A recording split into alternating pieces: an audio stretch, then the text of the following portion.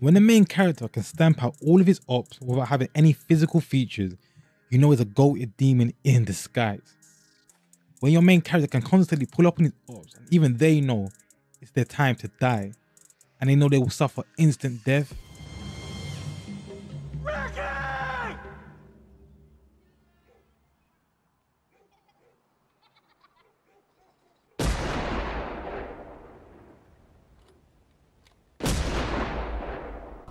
Then you know you have yourself a black Air Force wearing demon on your hands.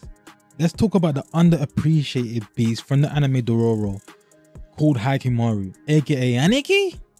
You know, this man, or should I say boy right here, yeah, he's literally talented. He's innately born with his black Air Force energy, with his talent, with his beastism, you know, within him. Literally from the beginning of the anime, this character was literally on smoke. And to be honest, there's a reason for that. Like I said, he was born without real emotions, expression. He was born without body parts, you know. He had lots of prosthetic parts for his body. You know, he had fake eyes, fake hands, fake arms, fake legs. And the only way for him to get back his body parts was to kill other demons. Now, how can you possibly kill other demons just being a mere human? Well, you have to become a demon yourself. You have to have that energy. You know, you have to have that savage life about you. So that kind of indicates how or why he has to have this black Air Force energy, because you're up against demons himself. So how do you take them out? By becoming what they are. He has enhanced physical abilities due to the side effects of his father offering his body parts to the 48 demons that he's now trying to slay. Hyakkimaru basically possesses demonic strength and enhanced and enchanted his senses that help him kill demons. So due to the side effects of him losing his body parts, he did gain a positive effect, which is obviously the demon energy, the demon power, and this allows him to get onto that demon time and slay and get back what is rightfully his. In addition, he's got an ability called soul sight, right?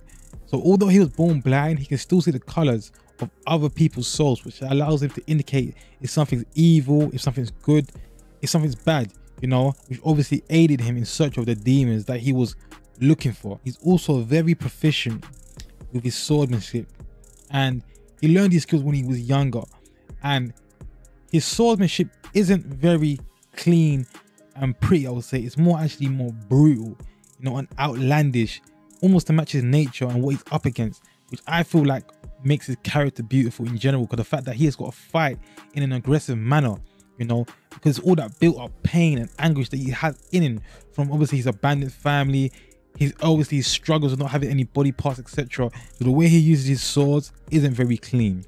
It's very, like I said, outlandish, and his swordsmanship skills are more for fighting demons rather than being a samurai and fighting actual humans. And it's completely shown within the anime when he's just slaughtering the humans and cutting right through them. You can see that he's been up against something greater before than humans in itself. So like I said before, this character is literally the embodiment of pain, anguish, suffering, being untreated fairly, you know, being abandoned. And he's literally put this within his sword, you know, and he walks around with this constantly, trying to get revenge for the life that he lived. And like I said, it's shown constantly throughout his fighting, and you can say that part of his life is the thing that keeps him going. That anguish, that suffering is the thing that keeps him moving, because like I said, he wants that revenge, he wants that vengeance on his opposition, on his enemies, to get his limbs back, and obviously to kill his father.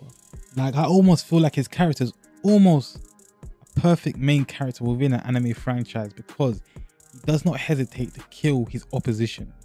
You know, this is not unrealistic like certain shows where the main character tries to befriend the enemy. No, anyone that's opposition to him, yeah, we put to rest gracefully, swiftly, and instantly. And I feel like that's what we need in lots of main characters today. We need that ruthlessness, you know, that rage within you. And I feel like he's definitely got that, you know. When he walks around, he's almost like a bad omen, even though he is a good character. And I feel like his character is definitely being written gracefully. We get introduced to a child that's got no emotions, that's got no feelings, that's got no heart. And slowly he develops more personality wise. He's able to express his feelings and gain laughter and laugh about certain things as the story goes on, while gaining back his limbs. So as he's gaining different parts of his body and his limbs, etc., he's now gaining more feelings, more expressions, You know, he's becoming more human, but that beast is still inside of him. And that's what makes his character real crazy, because I feel like those people that got real Black Air Force energy, you don't need to show it at all the times, only when the time is right. And he definitely does this constantly. But guys, what do you think? This is your boy Jay Unchained. If you enjoyed this video, please subscribe. I'm trying to get like the big dogs. Yeah, show your boy some love. You leave your comments below. Yeah, I'm looking out. Peace.